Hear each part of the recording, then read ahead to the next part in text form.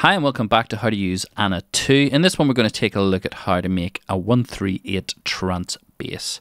So I've got a project set up with just a kick and our tempo set to 138. And I'm going to show you how to create a cool 138 bass. So we'll clear our ARP, or turned our ARP on, and we'll just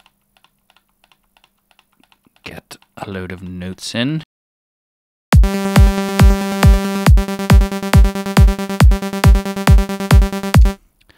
And we've got a line plate in here.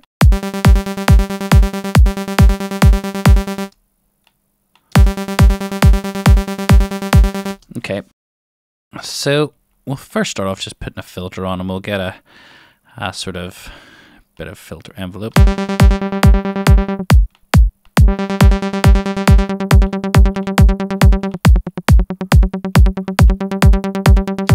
Start off there with something basic, and then we can add our sub, for example.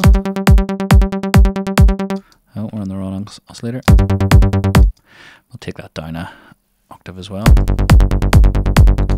And if we put retrig on, we're starting to get into the zone. And one of Ana 2's new effects is Sidekick, which is sort of sidechain vibes. I'll solo that here so you can hear the difference. So we've got our sidechain, it works really well. We've got a few options there that we can dial in, depending on what you want. And we can also adjust the dry wet here.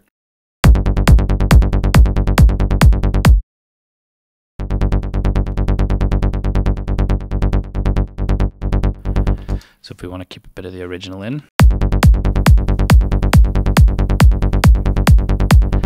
So that sounds pretty cool already. But we can do a bit more. Let's add some FM on this. So let's see if we put a sine wave in here. See what it sounds like. Oh, we have to turn our sine wave on. Turn the volume down.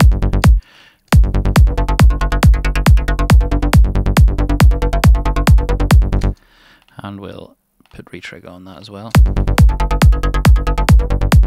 And then what we can do is assign that to our mod, our mod envelope.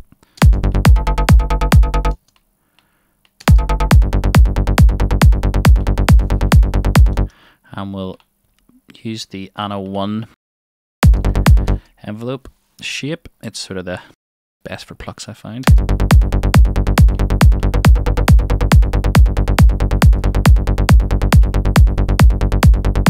That just helps give us a bit more click at the start. Almost heading into the sort of side trance area. It's quite popular at the minute.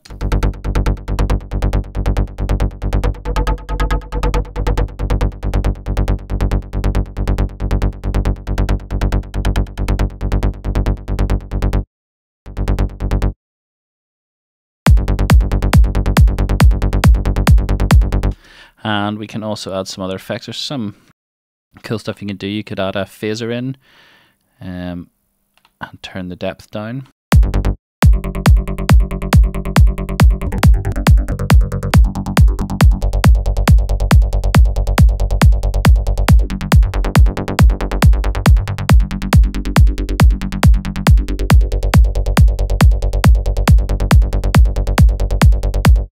It's here without and with.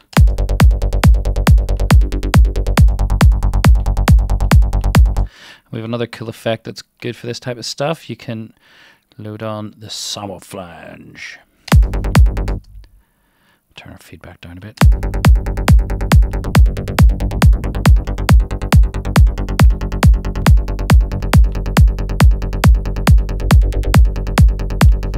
Gives you some really nice vibes.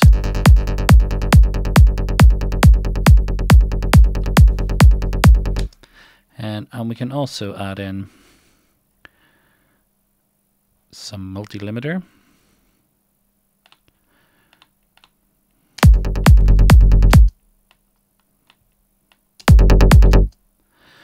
overall volume down a bit.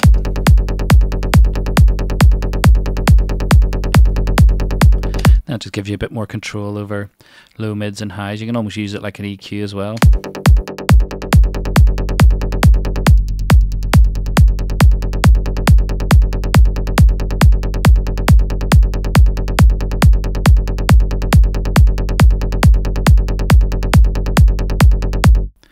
So there we go, there's a couple of different options for a 138 trance bass.